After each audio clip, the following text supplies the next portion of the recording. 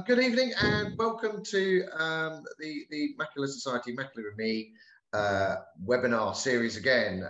So here we are, another Thursday has rung around, and we're here with Samantha Mann from St Thomas's, who's going to talk about diabetic eye disease this evening.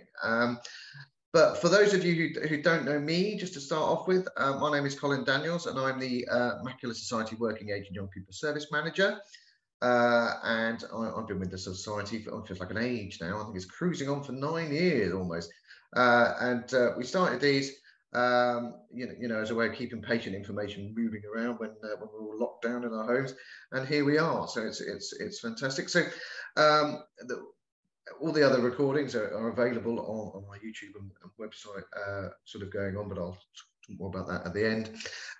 Anyway, so as usual, we have a speaker and who's going to talk about the subject for a wee while, and then we're going to then the chat will be open with where you can ask questions in the old chat function there. So I'll make sure that's working properly in a minute.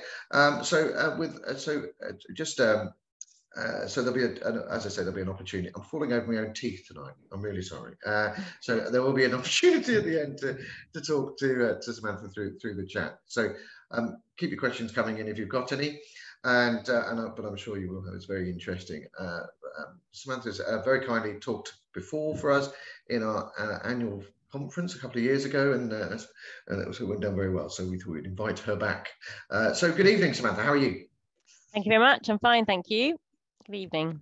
Jolly good, excellent. All right. Well, I mean, people hear enough from me. So, so why don't you share your screen and give us a talk then, and we'll all sit back and listen with Lovely. Interesting. Okay. So I just need to know whether that's. Oh, hang on. Yeah. There you go. Hopefully people can see my slide. There. Yeah, all shared. Yeah. Yeah. Okay. Thank you. So my name is Samantha Mann. I work as a consultant ophthalmologist at St Thomas's Hospital. I'm also the screening lead for our diabetic eye screening program in South East London. And I'm going to be talking to you today about diabetes in your eyes, current and future treatments.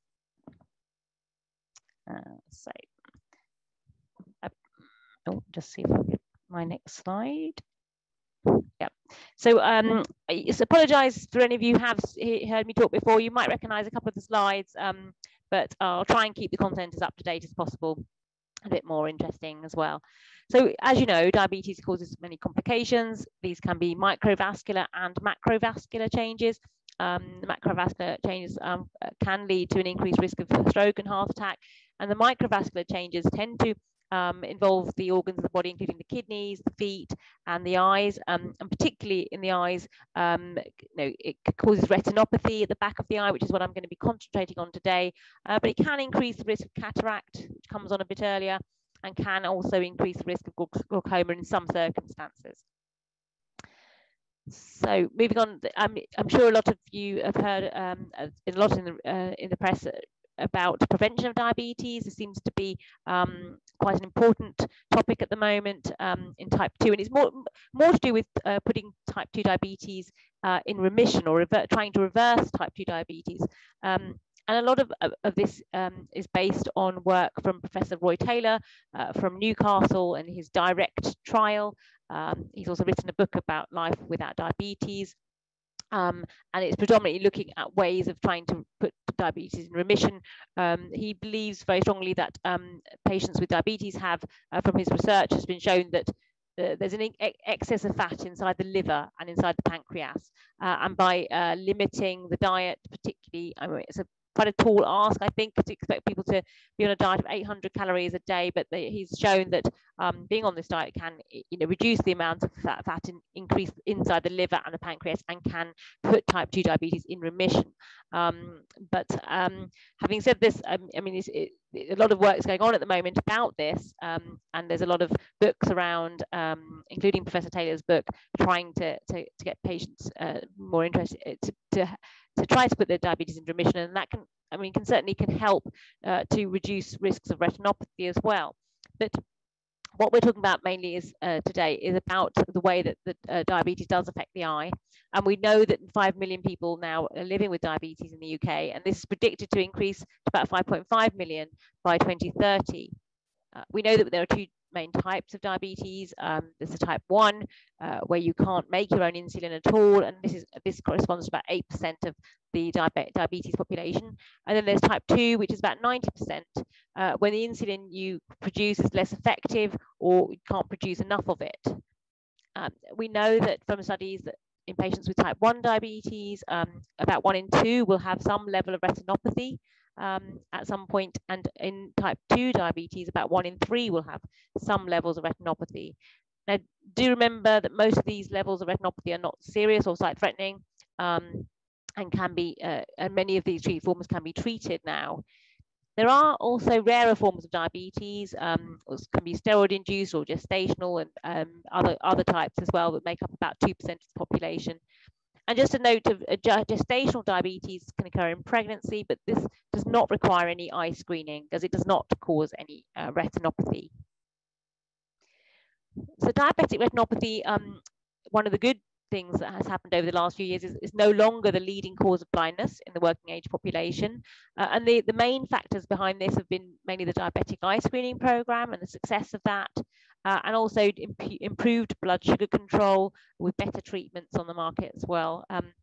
And we have better treatments in the eye clinic. Remember that most patients with diabetes have, or most people with diabetes have non-sight-threatening levels of retinopathy, and it's only a small proportion that develop the sight-threatening type. It is still, however, a cause of visual problems if left untreated or if it's progressive at the back of the eye. So just moving on to say, how is the eye affected by diabetes? We tend to divide it up into two different stages. There's the retinopathy part, which is really what we look for around the edge of the retina, the back of the eye, and then there's the maculopathy, which is the central part of the back of the eye.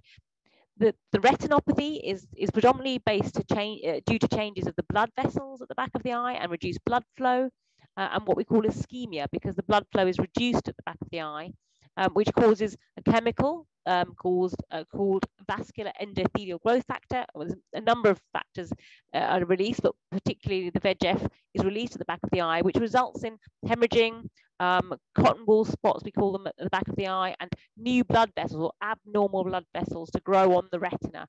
And this can certainly cause problems with bleeding. And then the second thing we look for is what we call maculopathy. And this is really when we see blood vessels that form little outpouchings of the blood vessel walls. You can see the diagram down in the left-hand side there. There's a little outpouching called a microaneurysm, and that can result in leakage of fluid into the retina and in the central area called maculopathy. And that leakage tends to show itself with these little yellow deposits around an area of leakage, and we call those exudates, and they can show us that there is some maculopathy occurring in the retina. Both of these can be treated, and I'll be talking more about that shortly. The problem with diabetic retinopathy is that it is a progressive condition, and unfortunately you don't get any symptoms from the retinopathy until very late stages. So patients can actually have, or people with diabetes can have quite extensive changes at the back of the eye, right the way through to quite advanced, what we call proliferation of new blood vessels at the back of the eye, or R3 in our language, and you can have no symptoms at all. And then it's only if some of these abnormal blood vessels will then bleed into the back of the eye, bleed into the gel, and cause a vitreous hemorrhage, and that's when it would cause symptoms of blurring of vision. So the problem with diabetes is that it can be quite significant changes at the back of the eye. No, you wouldn't know about it unless you had your diabetic eye screening check or eye check in the clinic, and then it could be diagnosed. And then the late stages obviously can lead to visual problems, blurring, and visual loss if there's a large bleed into the back of the eye.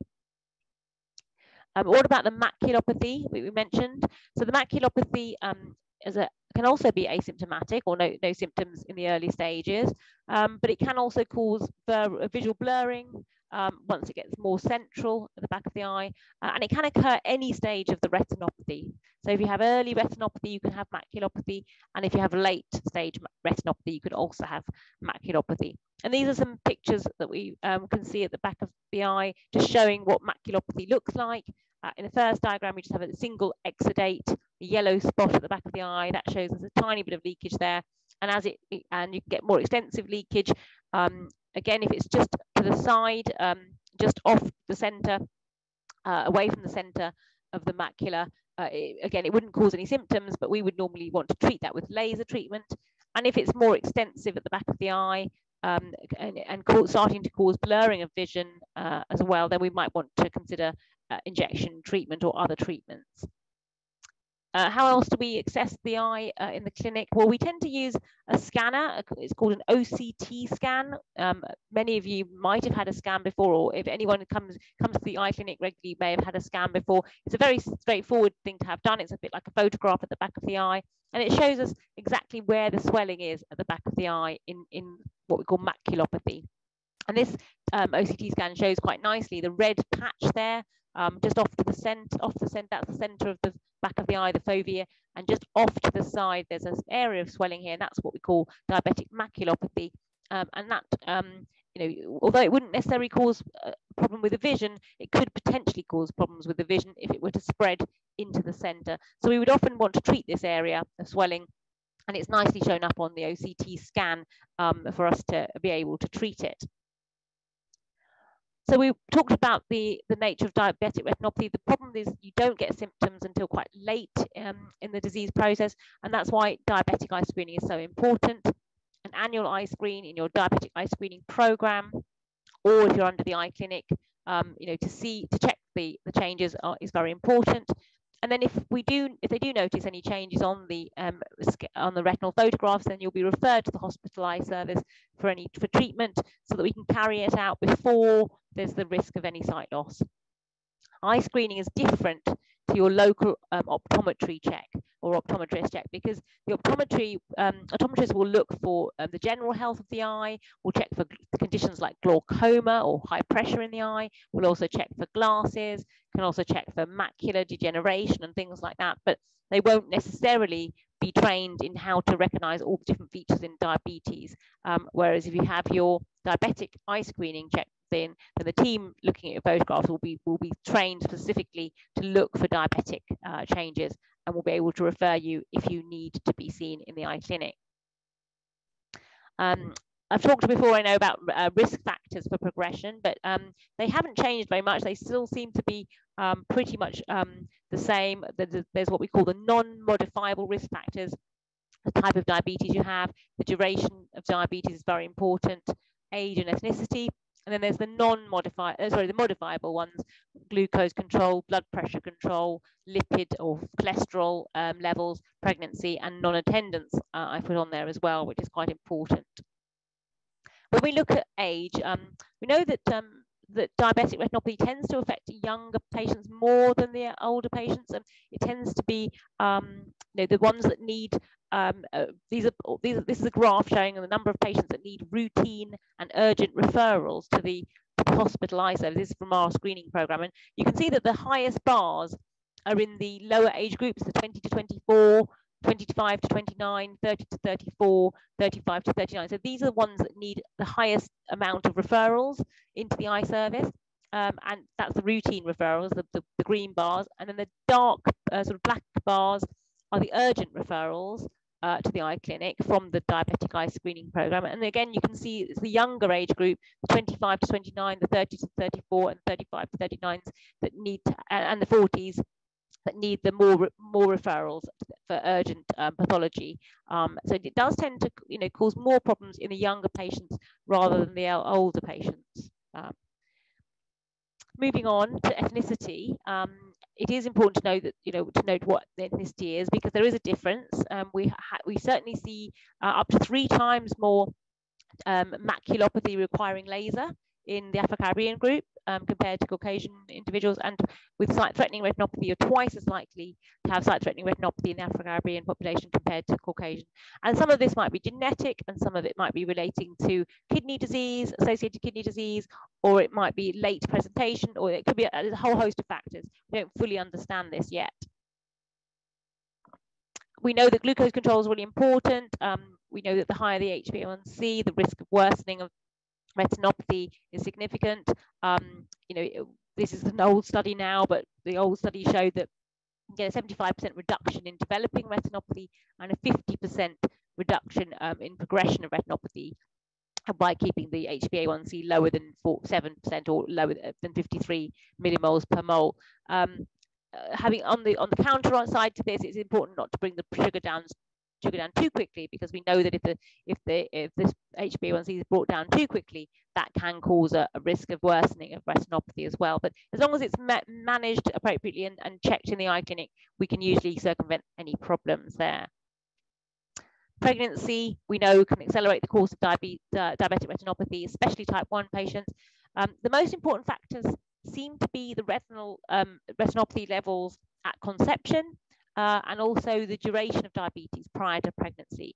So we know that if women have progressed for more than 15 years of diabetes, then they're much more likely to progress during pregnancy. And we know that NICE recommends screening at least 2 to 3 times in your pregnancy. If you don't have any retinopathy, then you only need to be seen twice in pregnancy. But if you do have retinopathy, then you may need to be seen 3 times during your pregnancy. It is safe to put drops in if you're pregnant, and it's also safe to have laser treatment in pregnancy, completely when there's no risks at all, no side effects from on the pregnancy at all. But you can't have what we call injection treatments if you are pregnant. Certainly not the anti-VEGF ones. They wouldn't be considered safe in that circumstance.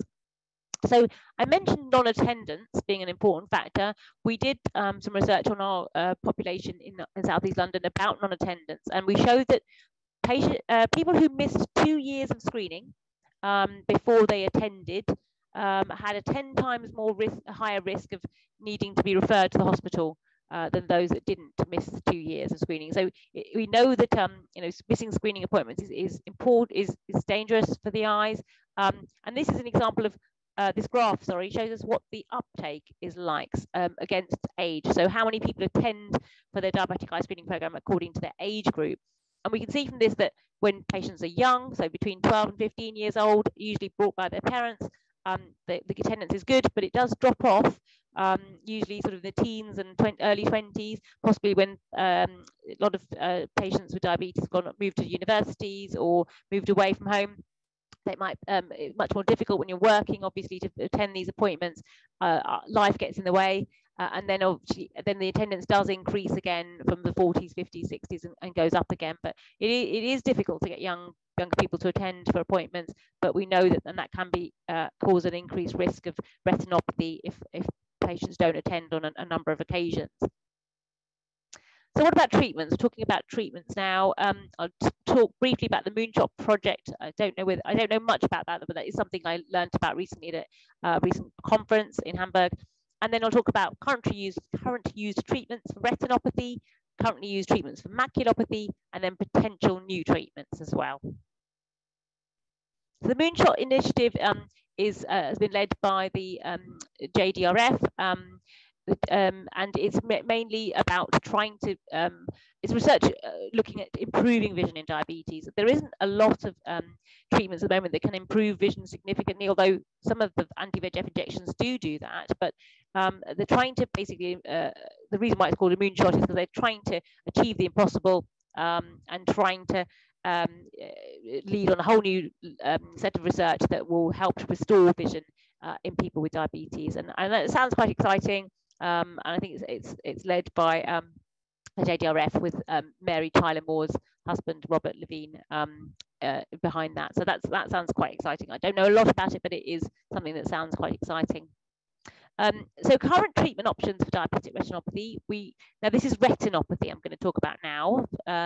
This is when you get the new blood vessels growing on the retina and evidence of a reduction in the blood flow. So the main 4 treatments here. I'm going to talk about systemic control, laser treatment, anti-VEGF injection treatment, and vitrectomy surgery, which is much rarer to need that, but I'll talk briefly about that. Systemic controls, we know that the early stages of retinopathy are reversible if we can catch them early enough. But once you get to the advanced stages and the proliferative changes, then unfortunately it's very unlikely that these will reverse just with systemic control. But it certainly can help. And we know that good glucose control, blood pressure control is really important as well, because that can worsen retinopathy. And we'd always ask for it to be the blood pressure to be 100, 130 over 80 or less. And we know the cholesterol can also reduce, controlling cholesterol can also reduce the risk of retinopathy progression, and that's from the field and the ACCORD studies. Moving on, so laser treatment is still very important in the treatment of what we call proliferative retinopathy, or R3 retinopathy, and that's when blood vessels start to grow on the retina in the wrong place, and these blood vessels tend to be very fragile, very delicate, and they grow on the surface of the retina and can bleed into the gel of the eye, causing loss of vision, can cause severe loss of vision. We know that that pan-retinal laser, the PRP laser, can reduce this risk of severe visual loss by about 50%, as opposed to untreated eyes. And we know that the greatest benefit is seen in those patients who have what we call the high-risk abnormal blood vessels, or the high-risk R3 or proliferative retinopathy. And that study was for over 5 years. And we do the laser treatment to try to prevent bleeding of these abnormal blood vessels, which can cause bleeding if just left. The pan-retinal laser treatment, I know people don't like the idea of having laser treatment. It is a very effective treatment. It's a long-term treatment. It's a permanent treatment. I like to describe it as an insurance policy for the eye, to help the eye, protect the eye against problems in the future. And the trouble is, if you do the laser, if you catch the blood vessels early, then you can laser them and they respond much better. But if you leave the laser and you do the laser very late, once blood bleeding has occurred, it's much more difficult to laser at that stage, and the laser is less likely to work. And it's more likely that you're going to need a vitrectomy operation if you try to do the laser too late. Just talking a bit more about the laser, what does PRP laser involve? It's really treating the edge of the retina, the area of the retina that doesn't have a very good blood supply. We're treating that area. It's an outpatient appointment. We do a vision check, put dilating drops in. We numb the eye. We put a special lens on the eye to stop you blinking. The laser machine acts like a camera with a bright flash. It takes about 15-20 minutes or so per eye. Sometimes you might not need both eyes done at the same time. Sometimes it's just the one eye that needs lasering.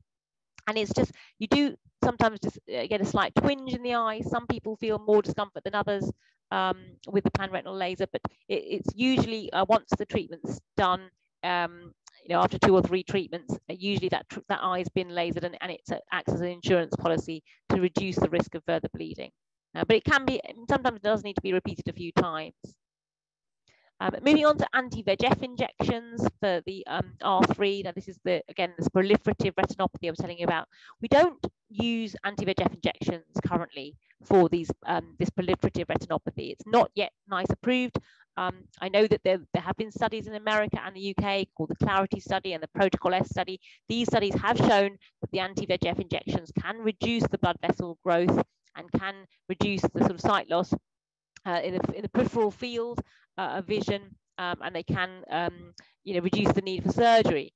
But the problem with these treatments is that you need to keep going with the injections. You need to give the injections ongoing, 1 to 3 monthly. It's a massive cost burden, treatment burden, regular treatments with possible increased risk of infections as well.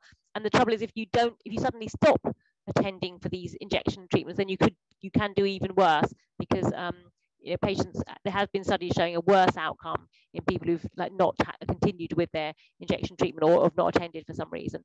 So it is potentially a treatment that maybe we may see more of in the future, but at the moment it's not recommended as a routine treatment for proliferative diabetic retinopathy. That's the R3. What about surgery, vitrectomy surgery? Now, we only use vitrectomy surgery in very advanced cases of diabetic retinopathy, when there's a lot of bleeding or fibrosis or scarring. And this is rare, This is sadly a patient, a 21-year-old patient of mine who had diabetes from the age of 2, had floaters and reduced vision. And she'd really struggled with her diabetes for several years, especially all through COVID. And she had quite a lot of bleeding and quite a lot of pulling and on the retina and scarring on the retina. She required retrectomy surgery and laser, which really did help restore her sight. So although she was doing quite badly initially after COVID, she didn't have very good vision and had a lot of bleeding in the eyes. She actually recovered a lot of vision and is actually doing very well now. So the surgery actually worked really well for her. So moving on now to talk about maculopathy. We've talked a bit about the retinopathy, but this is maculopathy now, and we're just going to be talking a bit about this. There's 5 different main treatments that I'll be mentioning. So we mentioned about the systemic control, and that again is important. The early stages again are reversible with good control. Once the maculopathy is more extensive, it is harder to reverse. But there is a study called the Protocol V, which was a few years ago now, but talked about observation. So in early cases of maculopathy, when there's not much change in vision, when there's just a few little exudates around, it is actually quite safe to just wait and watch and not need to rush in with a laser and not need to rush in with injection treatment, because patients can do just as well observing them for 2 years, and you only need to start further treatments if the vision drops or if the maculopathy gets worse. But you can just observe patients in the early stages.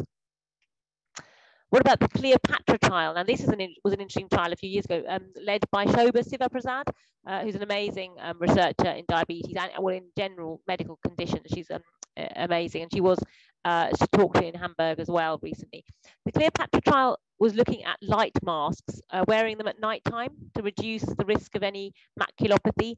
Now, it's believed that patients in the night time, your retina is more metabolically active, and it was thought that might lead to more oxygen demand at night, and it might be reason why people get maculopathy. And by wearing these special light masks, it was thought that you had to wear them all night. They were shining a bright light into the eye all night through the lids, and it was thought that might reduce the levels of maculopathy. But unfortunately, the trial didn't work, did not show any benefit from having this trial, these masks, and so has been abandoned now. We still use focal laser treatment for maculopathy when it's not involving the center of the back of the eye. So this is another example. You've seen this diagram again previously. There's an area of swelling away from the center. So the center of the grid is what we call the fovea, and this little area of swelling is just away from that, and that responds really well to laser treatment. And this is another patient who had laser treatment in a small area of swelling away from the center, pre-laser and then post-laser. That settled down really nicely. So laser treatment can work very well if there's an area of swelling away from the center of the fovea. The laser treatment is done very much the same way as the other laser, the pan-retinal laser, but it's much quicker than the pan-retinal laser and much less uncomfortable. If we do move on now to the injection treatments, some patients do have injection treatments for macular degeneration and for other conditions, but we do use them in diabetes as well. And it's mainly when there's a lot of swelling at the back of the eye. So someone who has quite severe maculopathy, swelling in the center part of the back of the eye, causing a reduction of vision.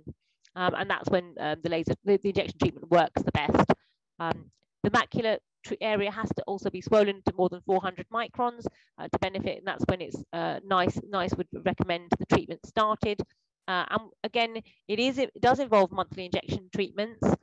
We use medications including ranibizumab, aflibercept, and there's a new one coming up called faricimab now, and that unfortunately they do have to be given monthly initially, but then after a few months, usually what happens is the frequency goes down, but they do work very well at reversing the maculopathy and can also slow down the retinopathy as well.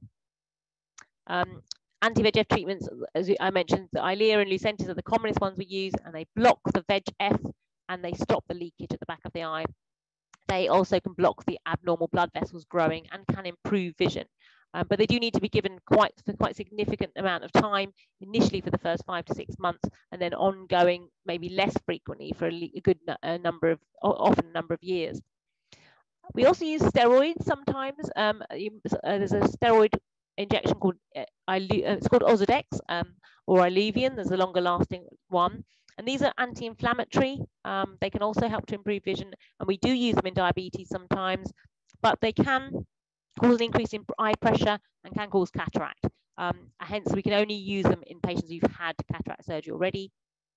They do need to be given 3 to 4 monthly, and we tend to use them if patients are unresponsive to the anti-VEGF treatments, and then we would use the steroid Ozurdex injections as well. Again, they can be given into the eye. The injection sounds awful, but most of our patients tolerate them extremely well, and they do keep coming back for more injections because they really work and they can improve the vision, and they can reduce the amount of swelling at the back of the eye, and are very effective treatments.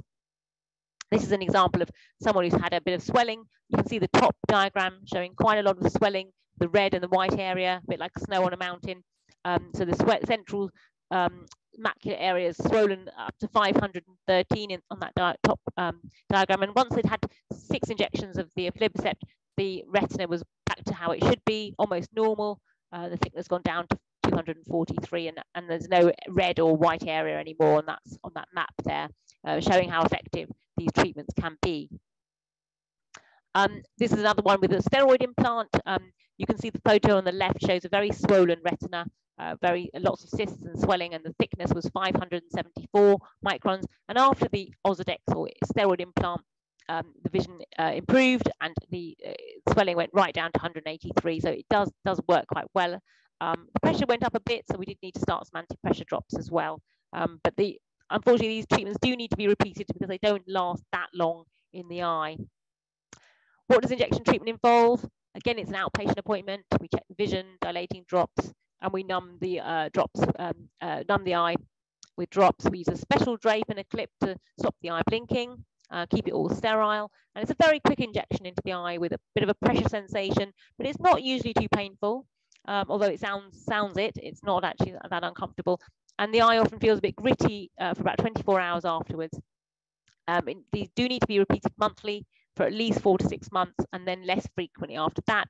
And they may need long-term treatment, just depending on how the response is. But you can reduce the amount of retinopathy by about 2 steps in the back of the eye by using these treatments as well.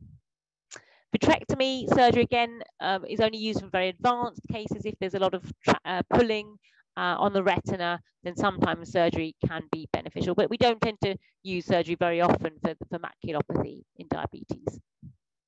So what about newer treatments? Just a quick whistle-stop tour for these. There are newer injection treatments. Faricimab, you might have heard of, is a new drug called Vabysmo. Has the potential to last much longer than the current treatments. So instead of only lasting 1 month or 2 months, it might actually last up to 4 months in between treatments. I'm going to talk a bit about the port delivery system, a little bit about gene therapy, and another study that's going on about diabetic eye drops for diabetic macular edema. The faricimab drug is very similar to the aflibercept, but it's actually has 2 arms. So the antibody, it's an antibody again, and it has 2 arms. One's what's called an anti-Ang2, and the other one is an anti-VEGF.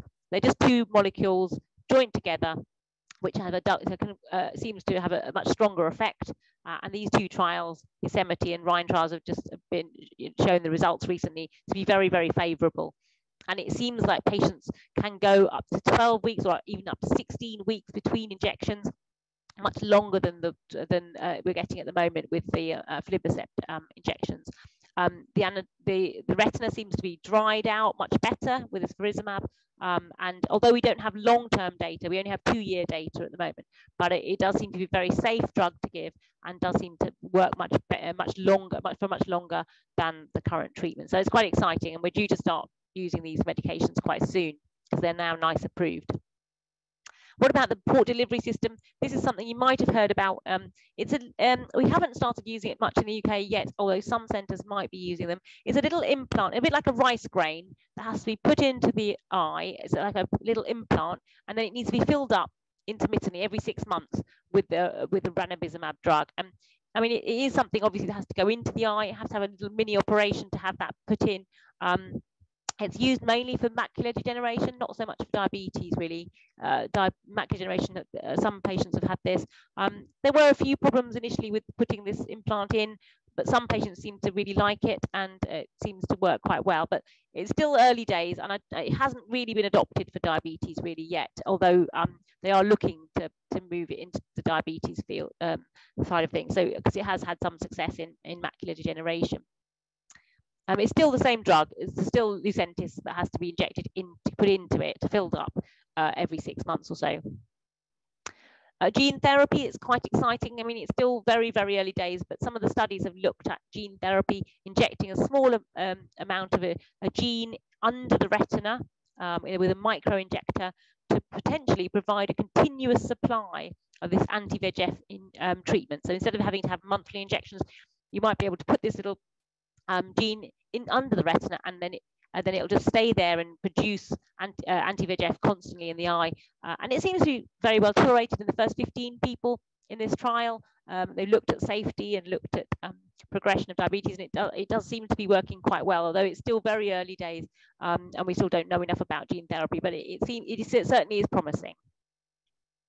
The Diamond study also is a new study looking at this dexamethasone eye drop. It's basically a steroid eye drop that you put into the eye to see if it can help with diabetic maculopathy. I mean, it's still undergoing trials, and they do look favourable, although it's difficult to know how long. You might have to continue to use the drop forever. And the danger is that will it increase the pressure in the eye, because we know steroids can cause cataract and can cause pressure rise. So whether that will be a problem in the future is yet to see. But that's a Swiss group looking at that. So in summary, you can have severe retinopathy at the back of your eye without any symptoms. That's why it's important to have a yearly diabetic check at your diabetic eye screening program, or in your eye clinic if you're seeing the eye clinic. Just because you have retinopathy or maculopathy does not mean that you need to have treatment. Often observation and just improved glucose or blood pressure or cholesterol control is all that's required. But if you do need treatment, laser and injection treatments are very effective, and they often work very well and are already available now with NICE approval. And very, very rarely surgery is needed. That's pretty rare to need an operation. But the operations can be very successful. Treatments are improving all the time, and new trials are promising for drugs that last longer and can reduce the levels of retinopathy and maculopathy. Thank you. Thanks for your attention. Happy to take any questions.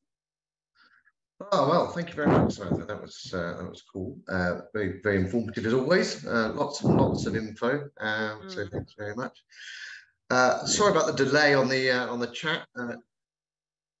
Jerry finally managed to get into the back and fix it. So welcome, Jerry. Hi. Hi. Did we get anything through the chat, Jerry? I know we have one question from Bernie. But, we had one question about anti-VEGF, but answered during the course of the talk. And we've got one about macular ischemia. Oh, yes. I think you mentioned. Yeah, that's true. That's true. Yeah. Please, can you explain what this is, and is there any treatment planned for the future? Yeah. Okay. So yes, sorry, I didn't mention macular ischemia. Macular ischemia is effectively where the blood supply has failed at the very centre, at the back of the eye, and it usually is a result of having diabetes for a long time. Unfortunately, it doesn't have a treatment, because at the moment there is no way of increasing the perfusion or the blood supply at the back of the eye. Once that has occurred, it generally means that there's not enough blood supply getting to that part of the very central part of the back of the eye. The cells are not able to get enough oxygen or nutrients, and that area of the retina cannot see. It's usually the very central part of the back of the eye, the macula. And as I said, even though all of the anti-VEGF trials and other trials have looked at trying to see if these treatments can increase the blood supply at the back of the eye, none of the treatments have been able to do that. So unfortunately, it's a chronic side effect for patients. Some patients who have a very almost like a very severe type of diabetes, where they just have the blood supply is a problem. and you know, unfortunately not treatable at this stage. But it doesn't just happen in diabetes, it does also happen in vein occlusions. Some patients have blockages of veins at the back of the eye, and that causes a severe reduction in blood supply as well. But you can't predict who gets the ischemia and who doesn't, and you know, sometimes it happens, you know, later on in the disease process, sometimes it happens early on, but you can't really predict who's going to get the maculopathy, the macular ischemia, and who isn't. I don't know if that answers the question fully, but thank you. Yeah. And another question is, can you have retinopathy and not have maculopathy, and vice versa? And can you have both? Yes, so you can definitely have both. In fact, most patients have both. You can have retinopathy and no maculopathy. So that's also quite common. A lot of our type 1 patients have retinopathy. So they can get R1 level or R2 level or R3 level, and you can get no maculopathy at all. So that's quite common, particularly in type 1 patients. You can't get it the other way around. So you can't have maculopathy and no retinopathy, because as soon as you have any degree of maculopathy, you've automatically got retinopathy as well. So you can't have maculopathy and no retinopathy, but you can have it the other way around. Thank you. I've got one or two. Did I miss it, or did you mention brolucizumab, Beovu? Oh, so no, you're right. I didn't mention Beovu. Brolucizumab is another drug that is available, and it is certainly has been used in age-related macular degeneration. We have concerns about Beovu just because with the macular degeneration studies, there were cases, not many, but there were a few cases of what we call vasculitis, where there was it was called an occlusive vasculitis, where there was a very severe loss of vision from a very severe inflammatory process at the back of the eye. And it wasn't many cases, but the American Academy did put out a warning about the Beovu when it was first released for macular degeneration. And so we're very, very cautious about using Beovu just for the concern. I mean, it's only likely to be very small amounts of cases, but the risk of severe sight loss with this retinal vasculitis could be severe, and we're just a little bit nervous about using it.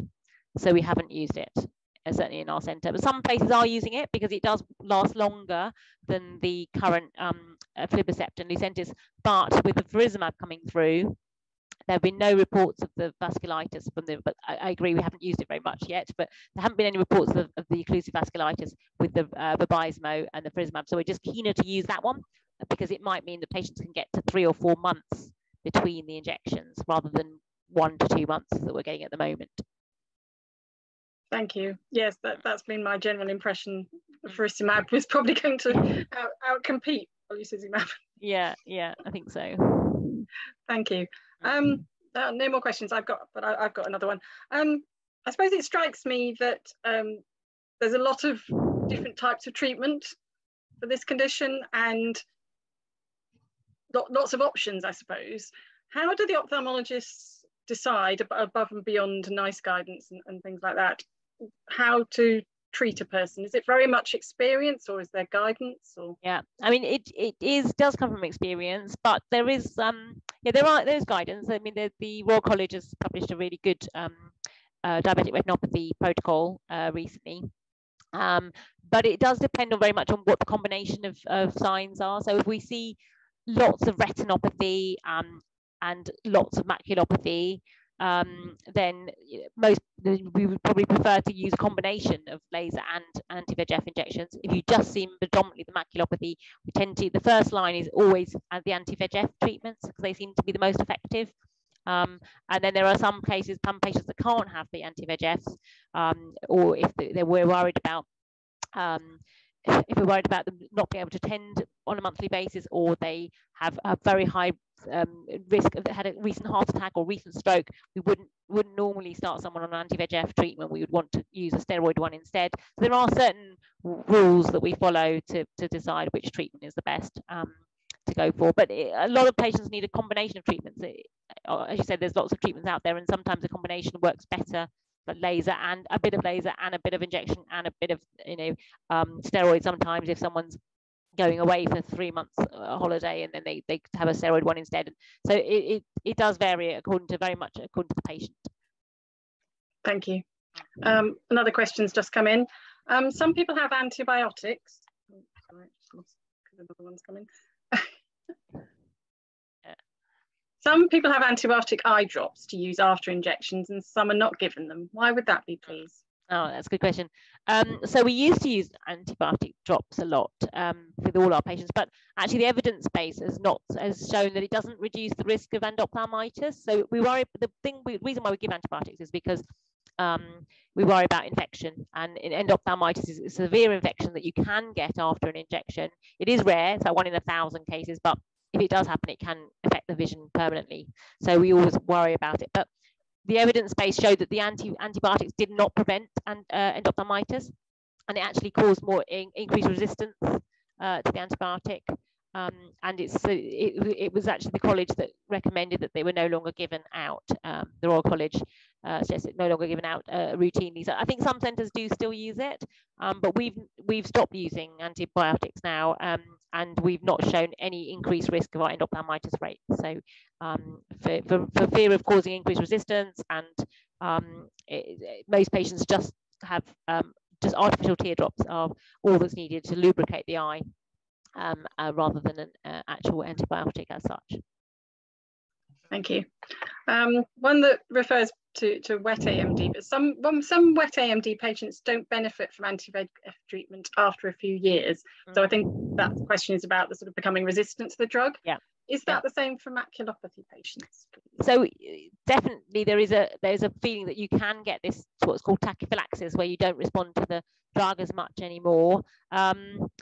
With maculopathy, with diabetes patients, certainly the patients I treat, I don't tend to keep them on treatment quite as long, because once the maculopathy's gone away with the anti-VEGF, I tend to stop the treatment and then restart it only if the patient gets a recurrence of the edema in the future. I think there's less evidence suggesting that the tachyphylaxis in diabetes. However, it is true that if you start a new drug, so the likelihood is if the aflibercept will stop working, then you're better off at changing over to a new drug, and it may be that faricimab or one of these other agents would be better, or changing tack completely and start using a steroid. So there is certainly some patients that stop responding to treatment, or just don't respond full stop. So certainly some patients can have 6 injections of one treatment. It doesn't really do anything, or the first injection might have worked, and then after that nothing really changes. Then you're better off changing to a different medication and see another one might work better than sticking with the same one. Thank you. And one that I've often wondered, because I've seen different advice from different hospitals on what you should do after you've had an injection. And this one, I've seen everything as quoted here. You shouldn't do your gardening, you shouldn't wash your hair. And it's been a bit confusing when different hospitals have said different things about what you should and shouldn't do after you've had an injection. Yeah, I don't think there's any hard and fast rules. I think you just have to be very sensible. I mean, you don't want to obviously increase the risk of an infection. I mean, and so anything like gardening, potentially could, if you get a bit of dirt in your eye, you're potentially introducing bacteria or fungus into the eye, or I mean anything that I think if you're sensible, if you can wear protective eyewear, if you I would say it's all hearsay really. There's no fixed rules, and there haven't been any particular guidance from the college or anything, but it probably does take about a week for the eye to recover completely from your injection, and you just want to be sensible not to get anything any nasty bug potentially in the eye.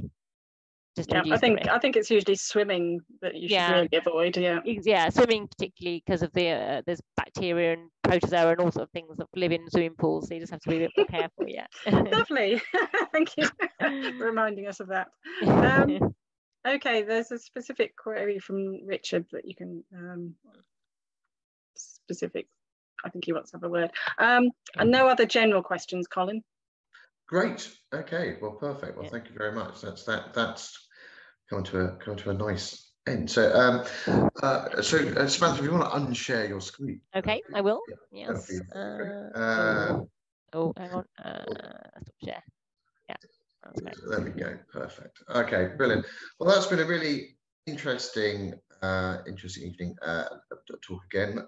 So, thank you very much for coming, Sam. Samantha, I do apologise for the the lack of chat. Zoom have changed it, and it's not particularly screen reader friendly. So I was going round and round in circles and banging my head against the desk, basically. So there we go. Well, as always, this chat has been recorded. And will be available on the Macular Society website in a week or so. So if you know anybody that didn't have the opportunity to come and join us this evening live, they can watch it later. Jerry, is there anything that you'd like to add? This is the point where I usually talk about the chance to take part in clinical trials. Yes. And to advertise the fact that we have what we call our research participant database. So that's a way that you can register with us that you might be interested in taking part in a clinical trial, but not just clinical trials. We're always being asked to support people who are carrying out other types of research like surveys. So if you a lot of people want to know about your views of being a patient and about your views of potential treatments and support. So do look out for adverts for that as well. We have a particular page on our website where we advertise for surveys that people might want. It's another way of taking part in research, and it's really a valued way of doing it, not just being on a clinical trial. The patient voice is very important in research. So do look on our website for the research participant database. And if I'm clever, I'll put the link in the chat function. Perfect. Brilliant. Thank you. Now, I need to tell you something, because if I don't, one of our fabulous volunteers, Bernie, will absolutely murder me. So as again, we do have the Macular Society, excellently facilitated by Bernie, has a online, so virtual diabetic macular edema and retinopathy support group, which meets once a month at 7 p.m. over Zoom. So if you want any more information about that, either contact me directly through the Advice and Information Service, or just have a quick look on the Old Macular Society website, and the information on how to join is there. So there you go. I can live and breathe another day. That's marvelous. So just leads me to just say again that the last Thursday of the month is always our sort of working age sort of Macular and Me sessions. Next month we've got AbilityNet coming to join us and talking all things tech, which should be quite a fun meeting, fun session. But yeah, look in the usual places for how they join the date and time and joining instructions and all of that. So it only leaves me just to thank Samantha Mann again. So thank you ever so much for joining us this evening and giving up some of your valuable time.